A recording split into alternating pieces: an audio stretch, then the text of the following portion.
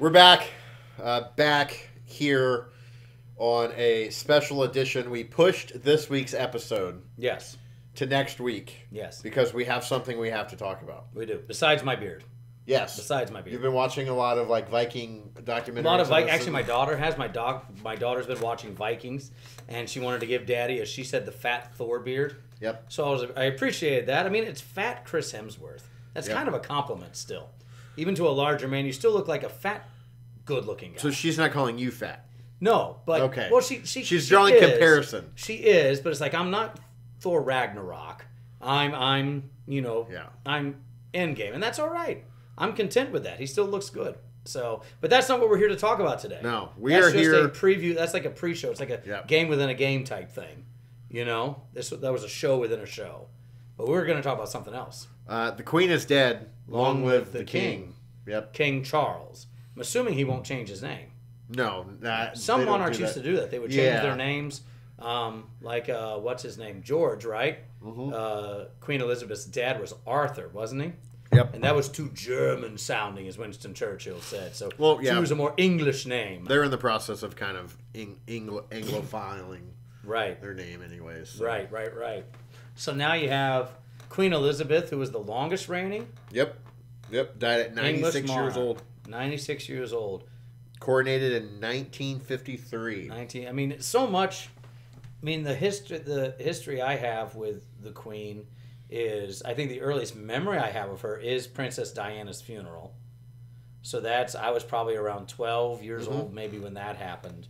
And she was if you remember watching Princess Diana's funeral, it was very contemporary in nature. Yep. It had Elton John take his song Candle in the Wind, which was originally inspired by Marilyn Monroe. Mm-hmm.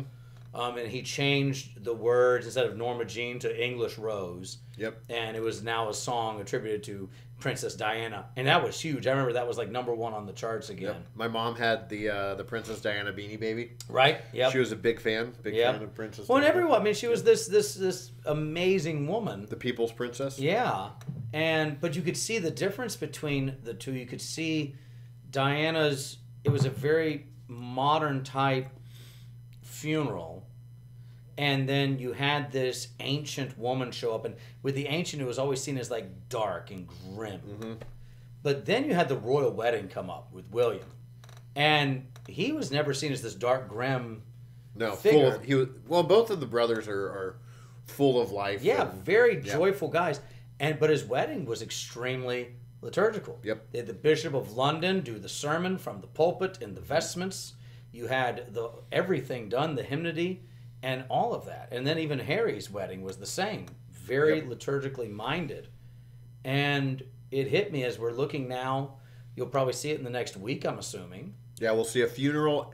Funeral probably in the next week, and then I would imagine normally 6 months, we'll have a coronation. We'll have a coronation. So he's already king. Already king, but he'll be coronated then. Coronated, within the next 6 months. So you're going to see two very liturgical services. Mm-hmm.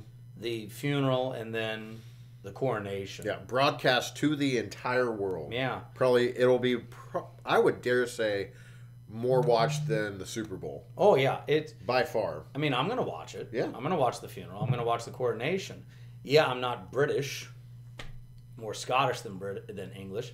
But the reality is this is a long-standing monarch. Yeah. And it's one of our allies as well and everything. But it's in. Oh, go ahead. Well, no, yeah. I mean, an entire generation of people has been. We were talking about this earlier. An entire generation of people has been born, and died within her reign. Yeah. And it's not like a generation cut short. No, an entire generation. Yeah. 70 plus year reign is insane to think of. It's crazy. And what comes down through the generations is the church's liturgy. Mm-hmm. Now, they're not Lutherans, Anglican. Yep. But if you look at the Anglican form of worship, is very similar to our Lutheran worship. The guy who really created, and I'm probably wrong, but I don't know how many liturgical Nazis we have watching our podcast. Hopefully not too many. But you have Thomas Cranmer, who's that Archbishop of Canterbury who starts writing liturgies. Mm-hmm. And a lot of the early Anglican liturgies are heavily influenced by the Lutheran Church. Yep. By Philip Melanchthon, Martin Bucer, people like that. And now you don't really see really good liturgy done amongst Lutherans anymore. You really have like two Lutheran churches.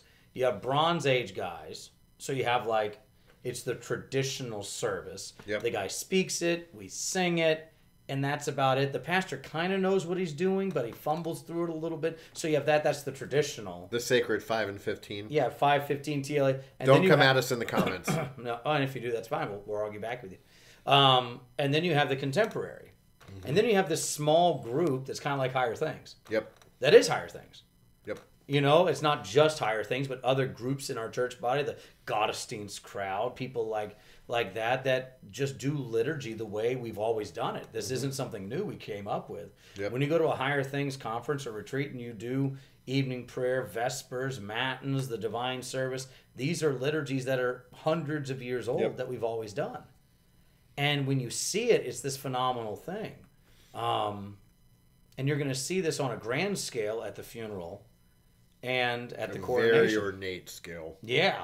I mean, it's going to make stuff that, when you think a Higher Things divine service is awesome and out there, this is going to be... Yeah, I mean, the highest like of on high church. Steroids. Yeah.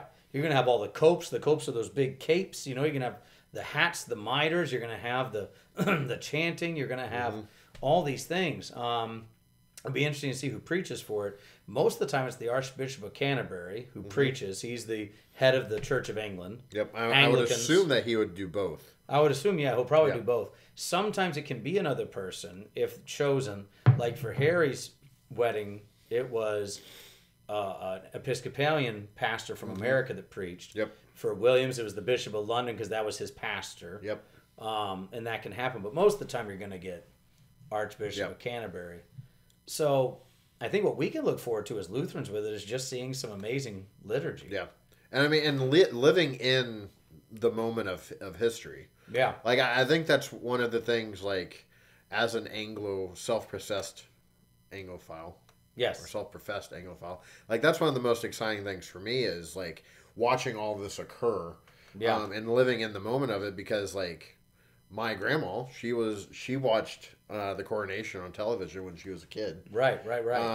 And unfortunately, she won't be able to watch this, but at the same time, like, your kids will get to see this happen, and then they'll eventually also get to see the death and coronation of I mean, they'll get to see too because like Charles, he's in his 70s, he'll probably pass, and he will pass, all of us do, but sooner than his mother did in the reign. For sure. And then you have William come up, so they'll witness all these things.